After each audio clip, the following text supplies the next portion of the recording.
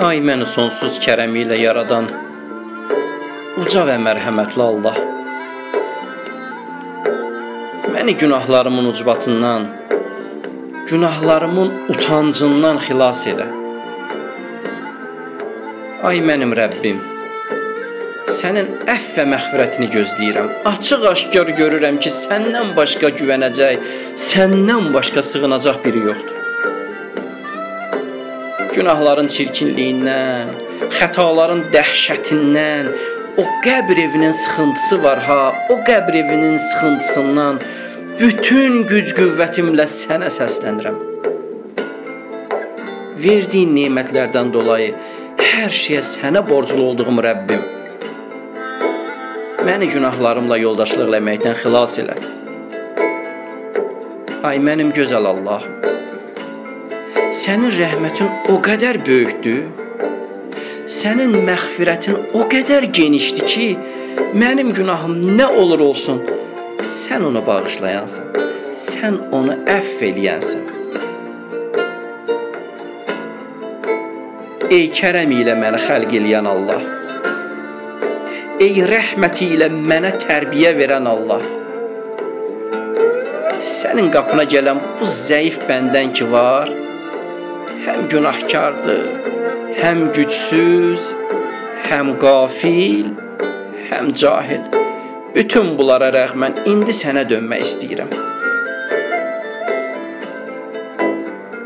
Ruhumun müalicəsi üçün səndən şəfa istəyirəm.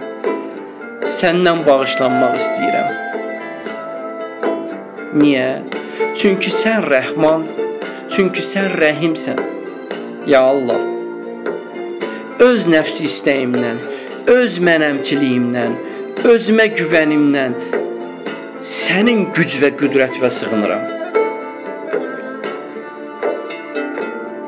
Məni öz əməllərimi bəyənməkdən, özümü böyük bilməkdən, özümə güvənməkdən, özümə inanmaqdan, öz təkəbbürçiliyimdən sənə sığınıram. Məni qoru ilahi.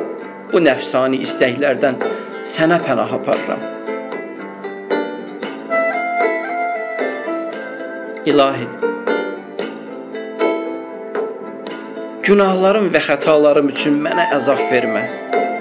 Çünki özün buyurursan axı Qur'an-ı Kərimdə ki, kim tövbə eləsə ona əzab vermərik. Ya Rəbbim, dərdi verən də sənsən, ona dəva verən də sənsən. Qəmli edən də sənsən, şad edən də sənsən.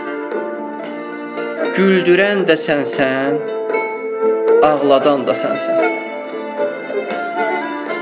İlahi, bütün dərdlərdən, bütün qəmlərdən, bütün gözyaşlarından, ən ağır imtihanlarından sənə pənah aparıb sənə sığınıram. Nə olar məni əff et. Məni elə bağışla ginən ki, ilahi, sənin ki hüzuruna məni gətirəcəklər, sənin hüzuruna gələndə sənə layiq şəkildə ola biləm. Ey bütün sirlərdən agah olan Allah, ya səttar-əl-uyub, ey eybləri örtən Allah, ey heç bir şey yoxkən var olan Allah,